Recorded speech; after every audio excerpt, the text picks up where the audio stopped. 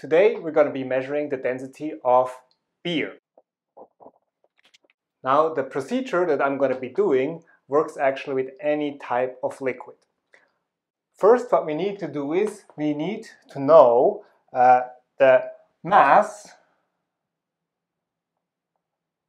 of the liquid.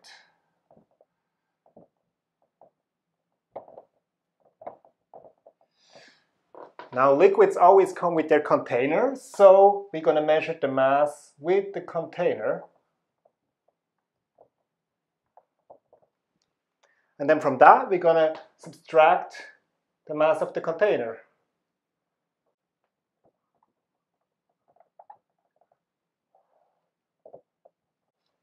And that will give me the mass of liquid.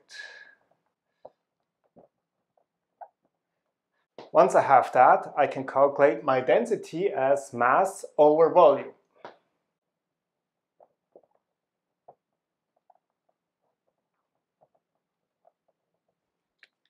First of all, I'm going to start measuring the mass of my container.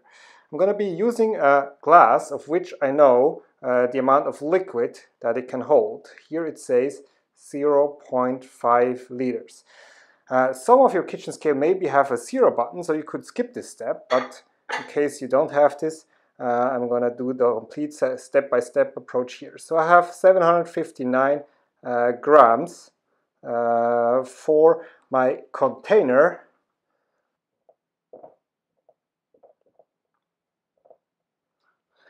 Now comes the fun step. We're going to add the liquid.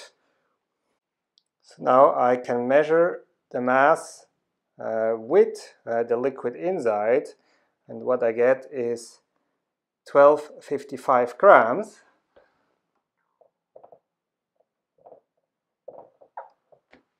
So what I have to do now, I have to subtract the 759 from the 1255, so 1255 minus 759 gives me 496 grams.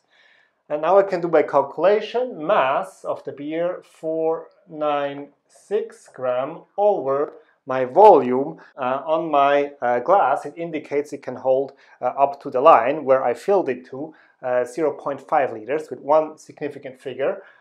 Usually densities are given in grams per milliliter, so I'm going to convert that to milliliters. So 1000 milliliter is a liter, so half a liter is 500 milliliter. I'm going to calculate this. 496 divided by 500, and I get 0.992. Now, due to the rules of significant figures, I have 1, 2, 3 significant figures here. I have only one significant figure down here. I couldn't measure it more precise than that. I will have to round this to one significant figure, so the answer is around 1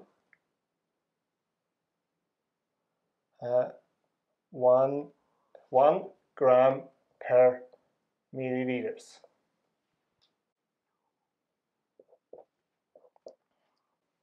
Now, if I go online and I Google this, apparently it depends on the type of beer that I'm using, but all of them are within the 1 gram per milliliter. Of course, my measurement here is not very precise because I only had one significant figure on my measuring device here.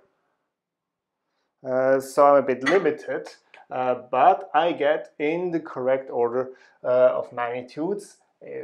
If I look it up, it is around 1 grams per milliliter.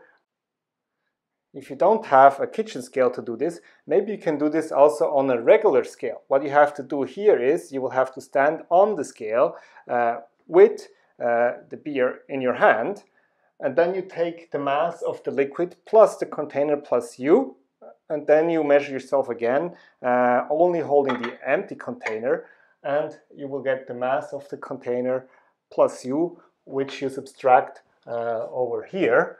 And you should get in the same order. The higher the volume that you're taking, the more precise it will be with that scale. However, the limit right now here is my device here, which only had one marking at 0.5 liters, which created a low amount of significant figures. which then only gave me an answer with one significant figure.